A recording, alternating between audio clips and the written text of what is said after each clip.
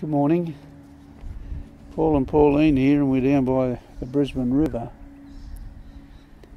And we're bringing you a reading out of John chapter 1 that is so well worth meditating upon, because if you get a revelation from this, it'll change your life.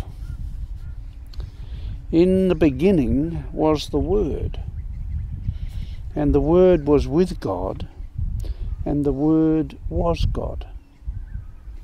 Just meditate on that for a little while.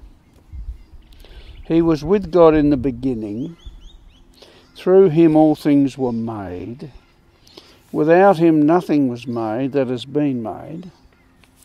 In him was life, and that life was the light of all mankind. The light shines in the darkness, and the darkness has not overcome it.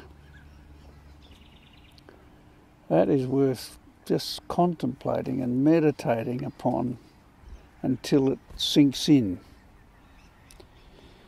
In the beginning was the Word, and the Word was with God, and the Word was God. You weren't even created without the Word, but he created all things. And he is so worth worshipping and loving and following. We'll carry on there in verse 6. There was a man sent from God whose name was John. He came as a witness to testify concerning that light, so that through him all might believe. He himself was not the light. He came only as a witness to the light. And that, of course, is John the Baptist. Verse 9. The true light that gives light to everyone was coming into the world. He was in the world and through the world, and though the world was made through him, the world did not recognize him. He came to that which was his own, but his own did not receive him. Yet to all who did receive him, to those who believed in his name, he gave the right to become children of God. Children born not of natural descent, nor of human decision, or a husband's will, but born of God.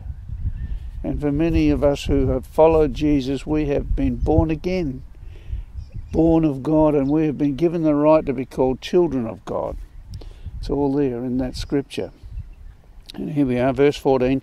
The Word became flesh and made his dwelling among us. We have seen his glory, the glory of the one and only Son, who came from the Father, full of grace and truth. John's writing this. He was a disciple, follower of Jesus. He has seen him. He said, the Word became flesh and it made his dwelling among us. We've seen his glory, the glory of the one and only Son, who came from the Father, full of grace and truth. And what a blessing that's been for the whole world. What a blessing for everyone who has heard of his name, who's listened to him, who's followed him, who's believed in him. He says, if you want to follow me, he says, you must deny yourself, pick up your cross and follow me. And he says, I will make you something. He will make us something in the kingdom of God, whether it be a fisherman of men, or whether it be a doctor, a teacher, a lawyer, a candlestick maker, whatever. Jesus will make you what he wants you to be for the kingdom of God. How about that, Pauline?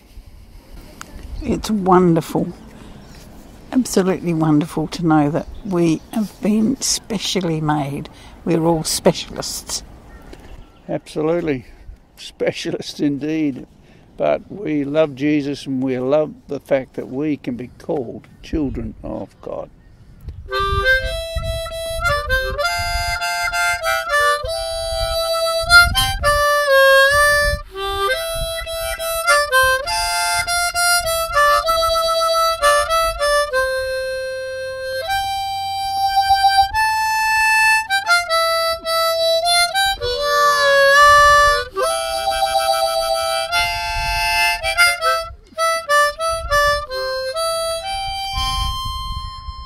Behold, what manner of love the Father has given unto us, that we should be called the children of God. Hallelujah. You get into his word yourself. That's out of John chapter 1. And let the word get into you. Yeah, that's what really matters. Bye for now. Bye.